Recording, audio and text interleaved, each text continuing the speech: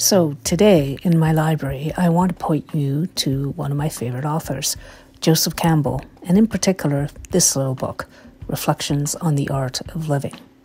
Now, when people ask me where to start with Campbell, I usually point them to the Power of Myth series he did with Bill Moyers, because it's just a treat to watch him in action.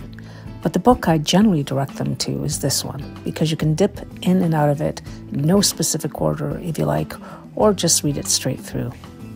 Now, the book is a collection of Joseph Campbell's ideas, talks, and writings put together by Diane Osborne from a seminar he gave at the Esalen Institute in 1983, but it also includes some quotes from his many books and lectures.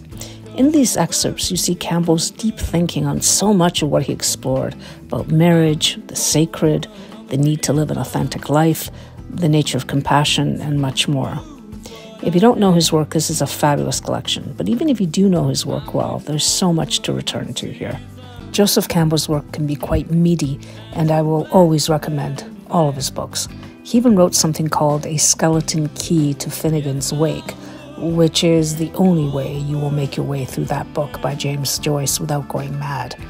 Now, this is not that. I mean, it's still meaty, but it's like having him in the room, guiding you through the most important philosophical issues that arise throughout life. Pick it up. I guarantee there's so much that will keep you thinking.